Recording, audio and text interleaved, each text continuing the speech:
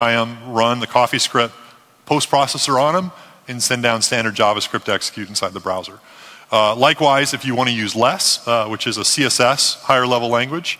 So for example, the nice thing about less is instead of having to hard code strings, values all over the place, you can define variables like brand color and then reuse them in multiple style sheet rules.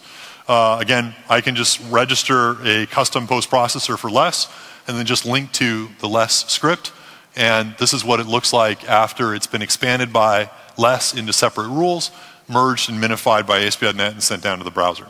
So a really easy way, improve the performance of your site. You can more easily integrate things like less, CoffeeScript, Sass, and other things into your system, get better perf, and have a really nice developer workflow. And the nice thing is it's just built in and you can take advantage of it.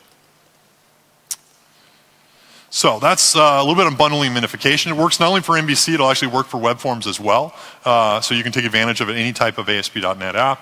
Hopefully provide some nice developer productivity. And it's pretty easy to use and get big wins from it.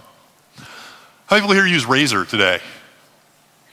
A lot of people do it. It's a new templating language we introduced with MVC 3.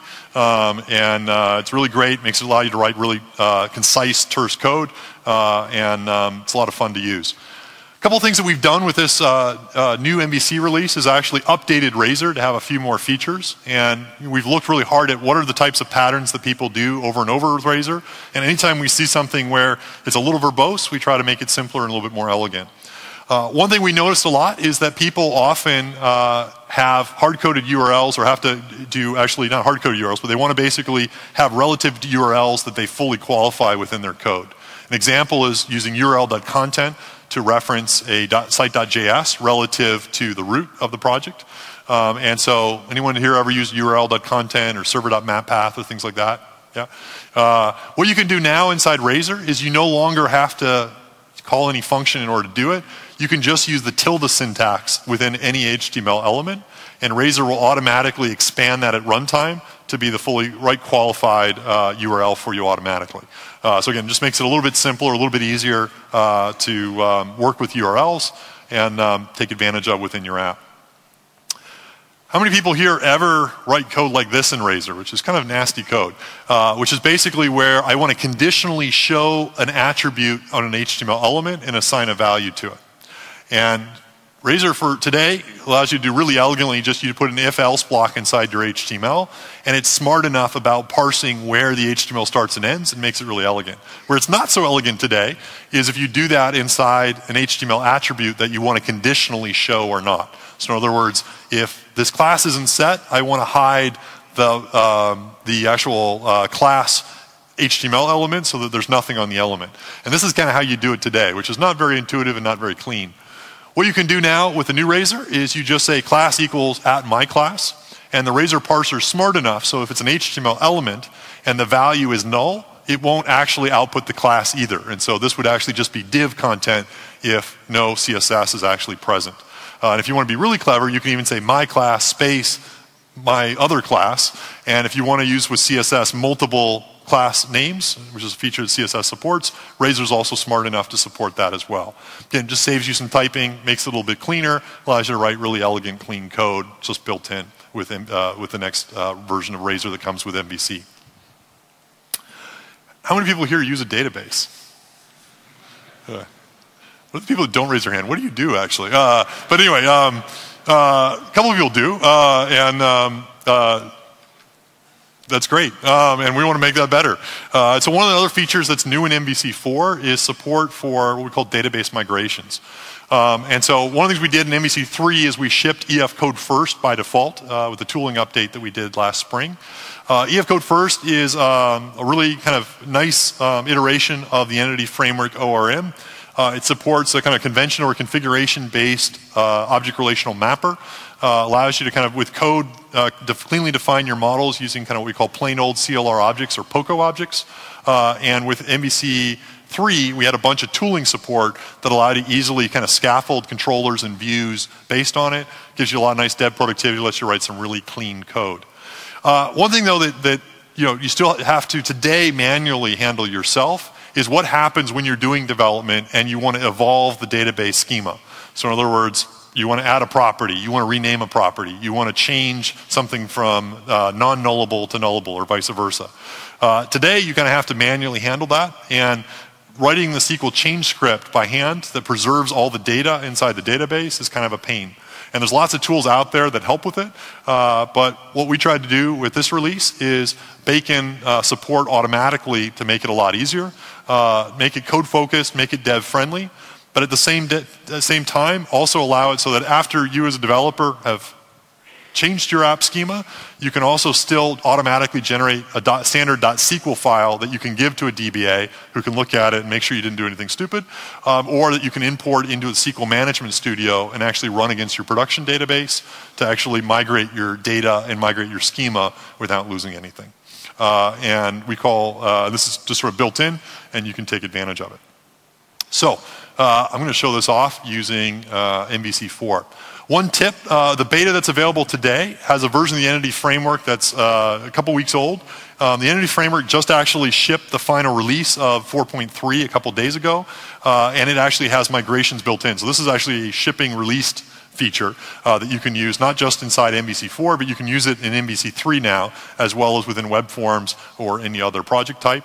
The one tip is just make sure you do an update package entity framework when you load your project to make sure you pick up the new version that has this new feature. So, let's not show that. Let's go back to our Redshirt app. Just, let me close that. So, we're back in our Redshirt app, and let's do some data. What type of database do you want to build? What data do we want to store in our Redshirt project? T-shirts. How do we call them products? And we'll have different types of shirt products that we can do. So we'll create a product.cs class, and I'm going to add it in my, hopefully, I added it in the wrong place. I'm going to add it in my models folder. And we'll create a database around it. So I got a product class. It's in my models folder. Let's just start off, and we'll add a few properties. We'll have an ID property. We'll do a name property. That's enough to start off with. So we got two properties. And what I want to do here is I want to build a site and a database around my products. And so with MVC3, we added support so you can scaffold controllers automatically. So I just right-click, say new products controller. I'm going to say scaffold it based on the product class. And I want to create a store DB context. And I'm going to hit add. So this is actually all shipping and built into MVC3. And what this is doing now is creating for me a entity framework class, as well as a set of files in order to do it. And remember how I said don't forget to update your entity framework? Well, I did forget to update it. So I'm going to do one other thing before we run it, which is type update package entity framework. So I'm just going to use the NuGet command line to make sure I have the latest version of the entity framework when I run this. And you can see here it just updated it. But because I've already opened the old version, I do need to actually reopen the project in order to pick up the new version. And then we'll actually go ahead and run this and see it in action. So Redshirt 4. There we go. So we got controller scaffolded, we got view scaffolded. Again, this is what the code looks like. This is just standard MVC3. And when I go ahead and run this app now, and hit the /products controller, you can see here, this is the page that we scaffolded. I can just say create new, and we'll say red shirt. And because there's actually multiple types of red shirts, we have red polo shirts.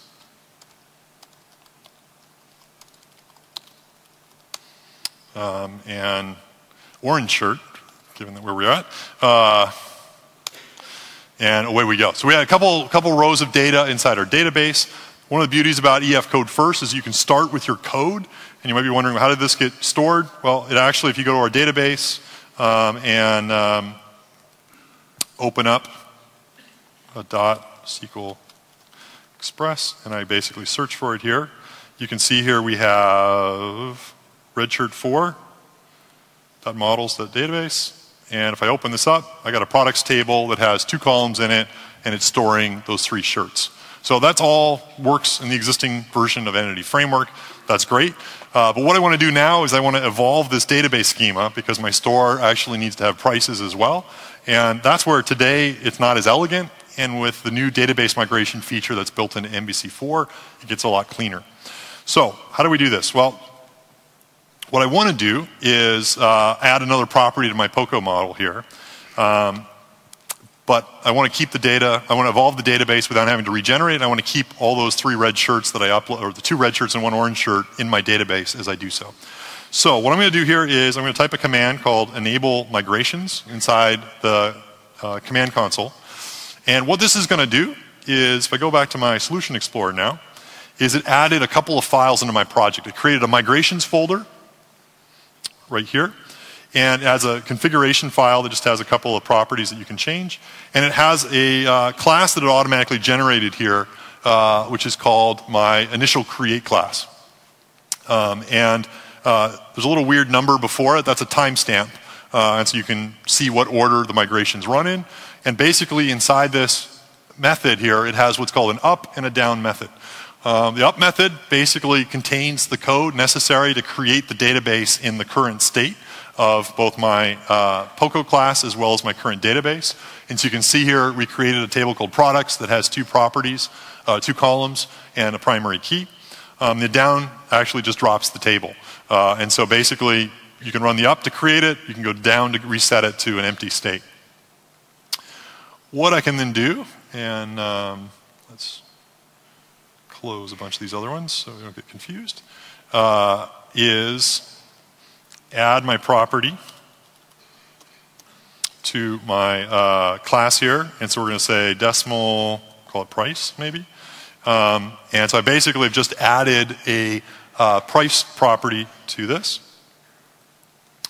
Now if I were to run this right now, I'd have a conflict because I have a non-nullable column or non-nullable property, and I don't have a corresponding column in the database.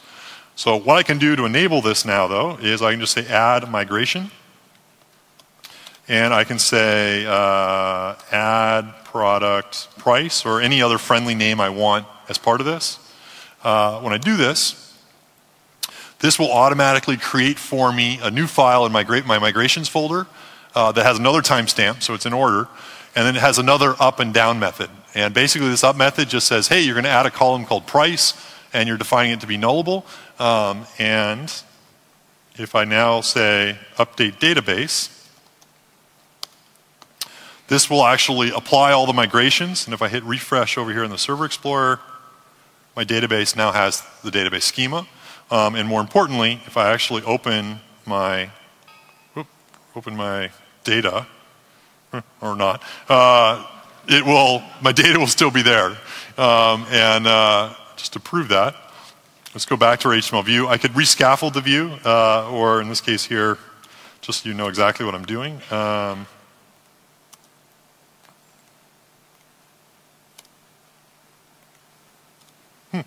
Oh, interesting. My keyboard no longer deletes keys. I'm not sure what just happened there. Something in Windows is going weird. Let us hope. Yeah, can I please fix the bug? It's annoying. I agree it's annoying. I will give that feedback to the appropriate person when I get home. But I'm going to go ahead here and copy and paste.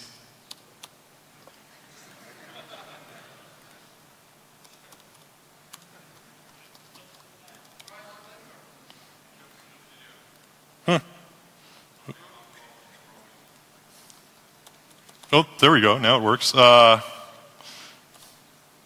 very odd. I'm not sure that's a VS bug or that's a Windows bug, but it's exciting that we had that in front of thousands of people. So